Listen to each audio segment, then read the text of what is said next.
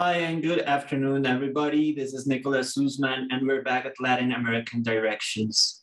Today, we have the pleasure of having Salvador Herencia-Carrasco. He's a Peruvian lawyer and the director of the Human Rights Clinic, Human Rights Research and Education Center, and part-time professor at the Faculty of Law in the University of Ottawa. And today, we will be discussing about the current political, economical, and overall situation in Peru. So more or less 6 months ago, President Pedro Castillo was elected, and just this week, he went through his fourth cabinet change, and it's just not a couple of people, but a significant cabinet change. Salvador, how do we get here? First of all, hello everybody. Hello Nicolás and all the people here from ThinkTech Hawaii. It's a pleasure to be here.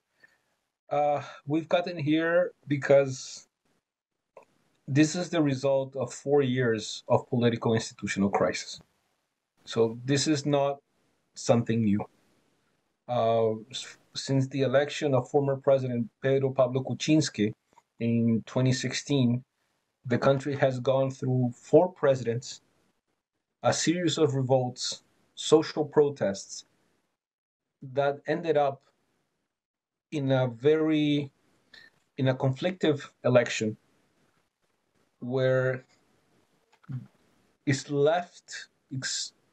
a radical left and a radical right faced on a runoff. So in a way, the election of President Castillo was in a way an anti-systemic vote. And given that the options that we had were not the best, for someone to lead a country in the middle of a pandemic crisis, an economic crisis, and a political crisis. But now we're seeing, Nicolás, the impact of this decision. Pedro Castillo defeated Keiko Fujimori, and it was because he won, because he was running against Keiko Fujimori.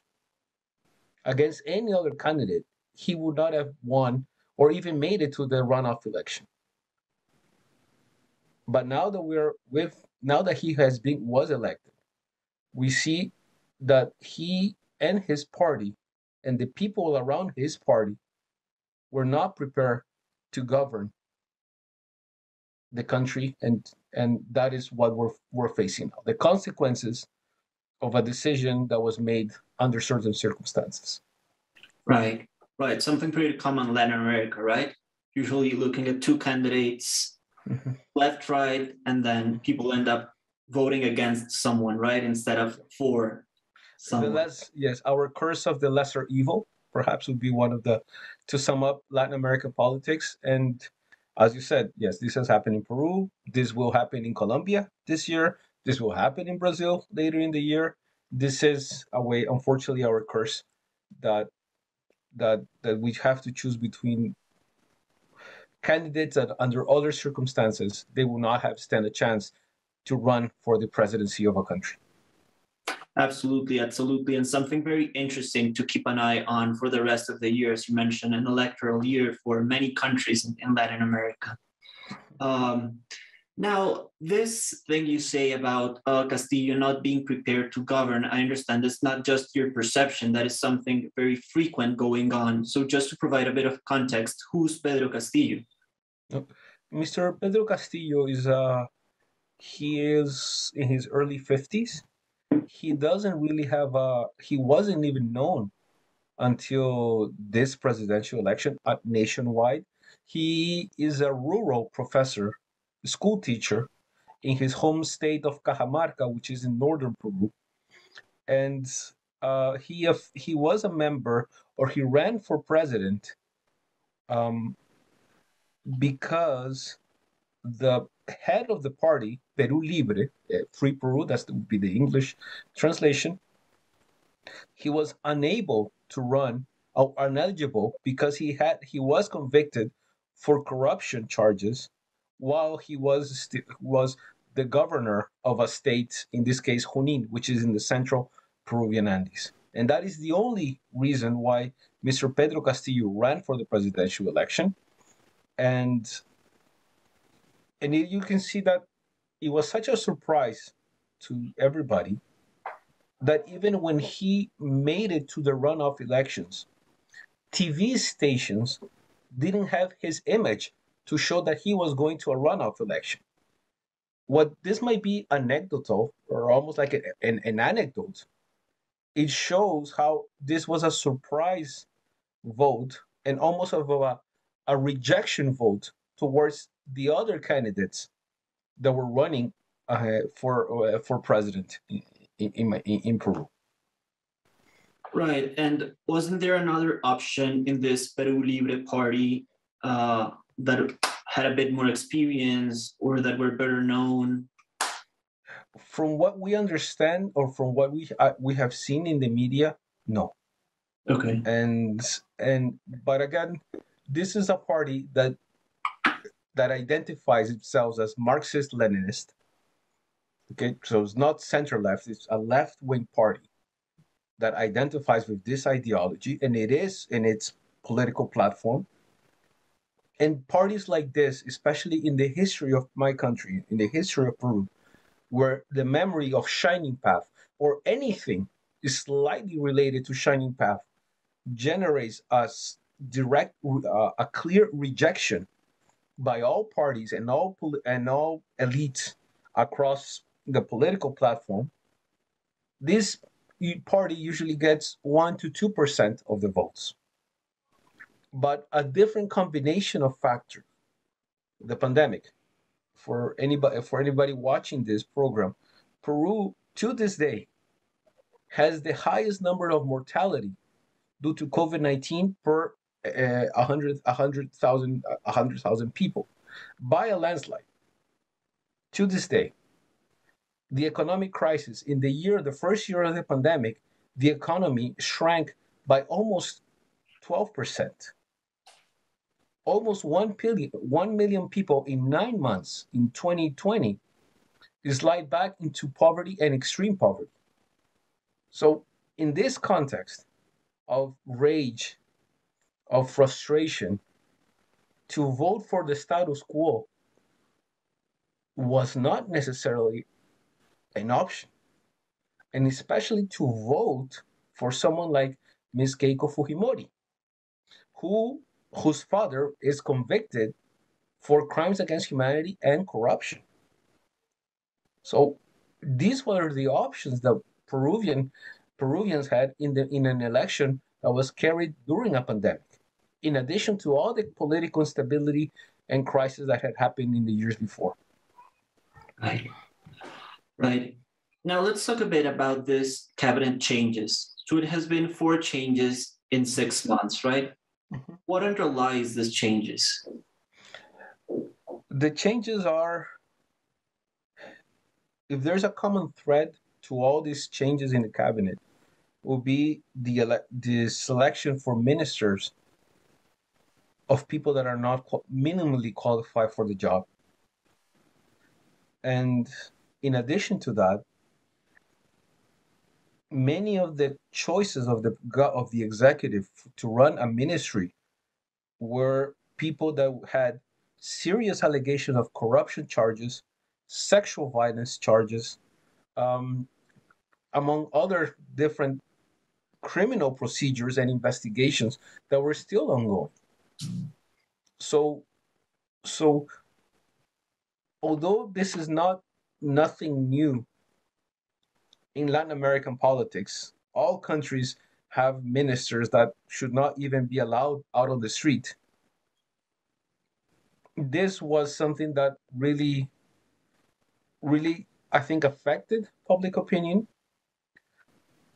and also has fueled a lot of political division in the country, because the alternative, even to this day, to this very weak and very erratic government is an extreme right that to this day, despite investigations at the electoral level, at the criminal level, have not found any sign of fraud in the runoff election, still to this day continues to say that the elections were not legitimate and that a party like this stole the election, which is completely in denial of reality.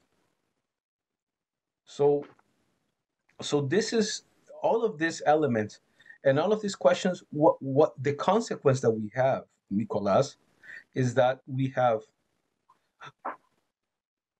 in the executive by a left government. Just to put this, no, I don't mean to do any characterization. Is this is how they identify themselves, but a Congress that has is governed by the opposition, which is right and extreme right in certain cases.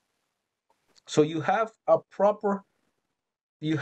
proper ingredients for a political confrontations, and even before Mr. Castillo was sworn into office, it was already talks on how to impeach him and under the Constitution. Right. Right. These claims about voting fraud, I think, should ring a bell for many of our viewers in the U.S. and in the rest of Latin America. Right. It has become the easy way of keeping yourself, uh, yeah, keeping attention on yourself and getting some airtime, even if you lose the elections. Right. And it's a very strong position. And in this situation, I've seen that the claim of the population is que se vayan todos, right? Everyone must leave. Could you tell us a bit about it, and what would be the options if everyone actually left? Well, I mean, I think there is a growing polarization, um, and neither the government nor the opposition are playing the long game or playing a smart game. I mean, in this 6 months that the country has been under the current government, many of the crises that we've had, including this fourth change in cabinet, are mostly self-inflicted crises. Whether it is the unduly appointment of ministers or prime ministers, whether it is the resistance to pretty much even publish the list of people that are interviewed or have an interview with the president, which is basic transparency laws in the country, and not only in Peru but in across Latin America. So all of these situations generate a sense of tension and of political confrontation. Probably some of our viewers have read or have seen in the news that in almost 3 weeks ago there was a big oil spillover by a Spanish oil company, Repsol, in the northern coast of Lima, the capital city. This is perhaps the biggest environmental disaster that the country has faced in the past 15, 20 years. And a week later, after the oil spill, where you need to think about criminal responsibilities, administrative responsibilities, who is going to be in charge of cleaning up the mess, the oil mess, the pollution, the environment? What about happens to the fisher person and the fisheries industries that are being affected by this spill? The government appoints as Minister of the Environment a person whose only known job was to be a junior high teacher in in a small neighborhood in Lima. Right. It makes no sense. No, quite It makes no complicated, sense. right? Right. Even for a left-oriented government, this type of situation could be even a PR opportunity, right? About multinational corporations and the resources and the environment. So it's a very critical situation, right?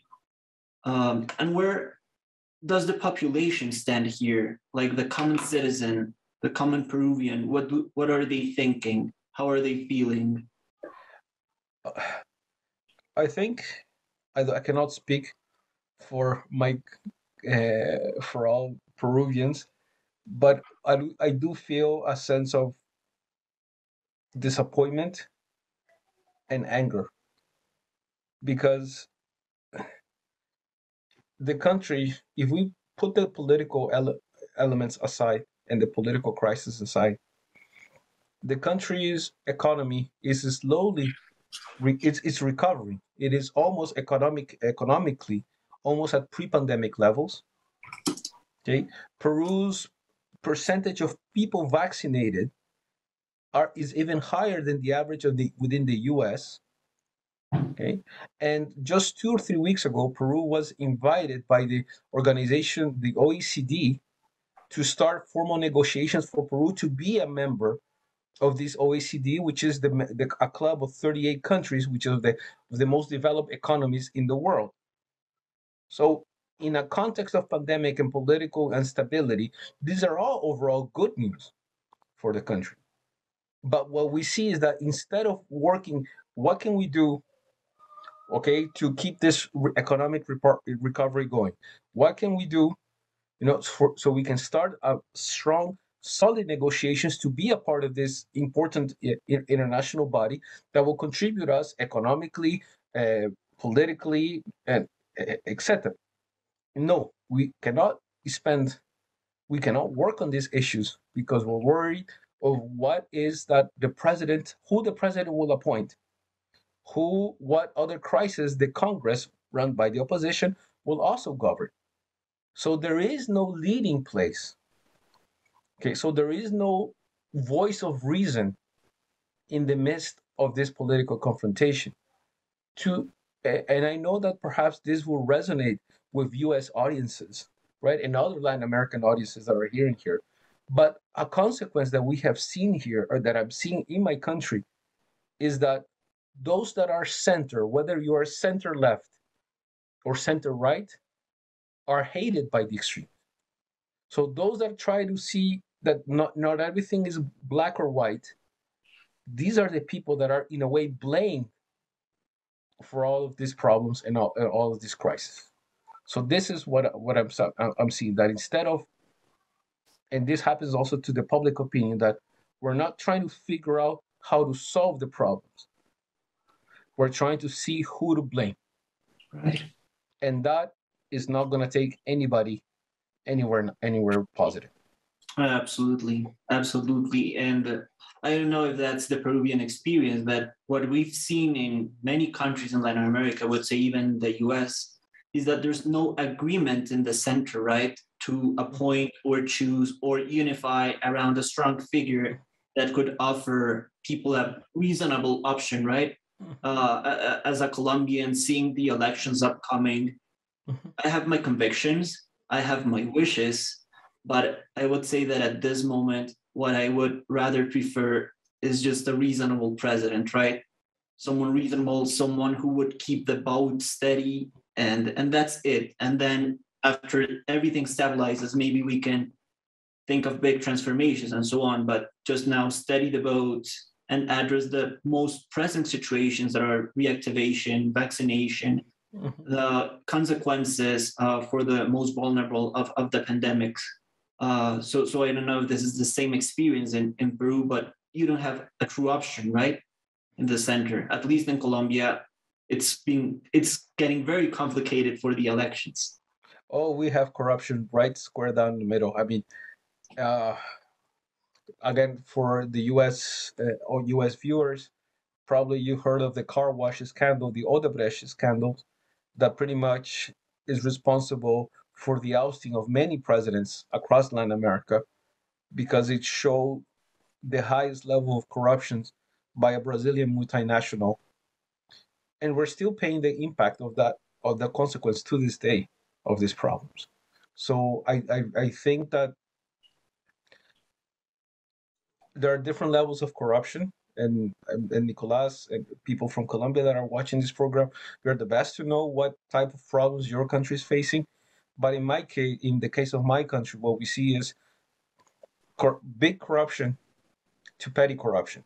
And just to show you how petty it is, one of the senior advisors of the president was ousted because he was hiding 20,000 US dollars in the bathroom of the presidential palace. This is the level of pettiness and corruption that we're facing, in addition to the big corruption in other situations that have impact at the end of the day in those that need an efficient government the most. This is affecting social spending. This is affecting social programs. This is affecting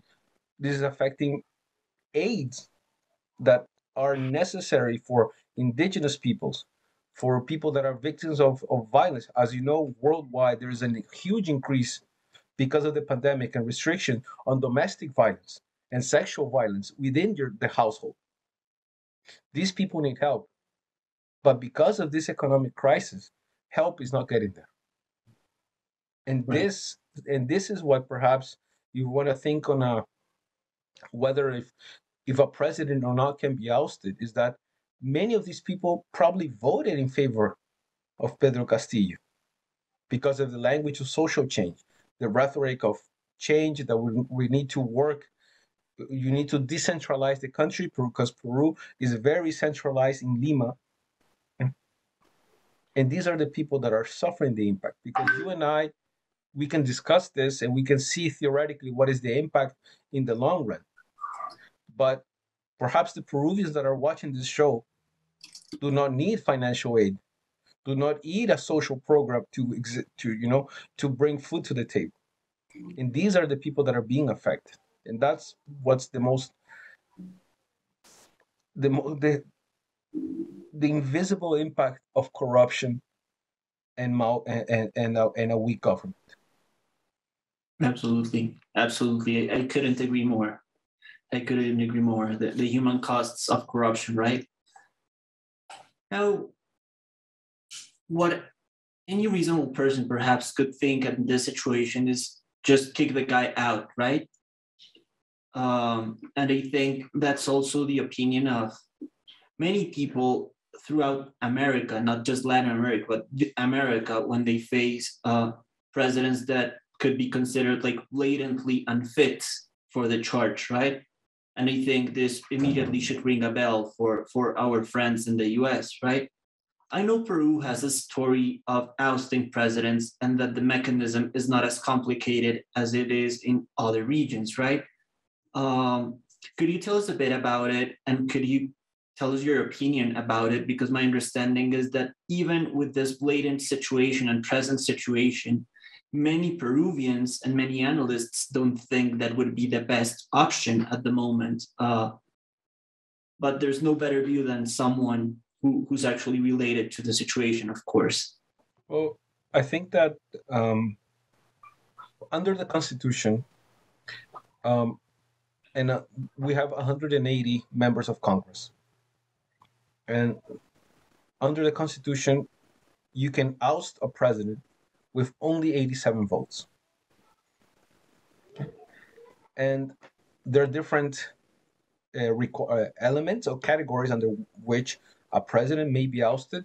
One of them is moral incapacity. That to this day we're not really sure what that means, or better yet, the concept has evolved over time. This was used, moral incapacity, to oust President Fujimori when he fled to Japan. Okay, so it was a way of his behavior that was involved in his government, his regime, that was involved in corruption and human rights violations, including crimes against humanity and the forced disappearance of civilians. But then, as the country in 2001 went back into a democratic streak, and to this day, for our audience, Peru is going through its longest democratic streak in its history.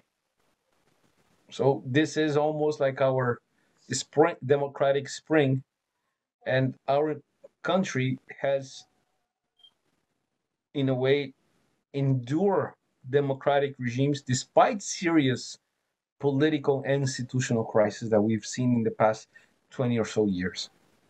So we have Congress that is run by the opposition can pretty much interpret, not can have some wiggle room to determine when a president is or not morally capable to run or to continue in office.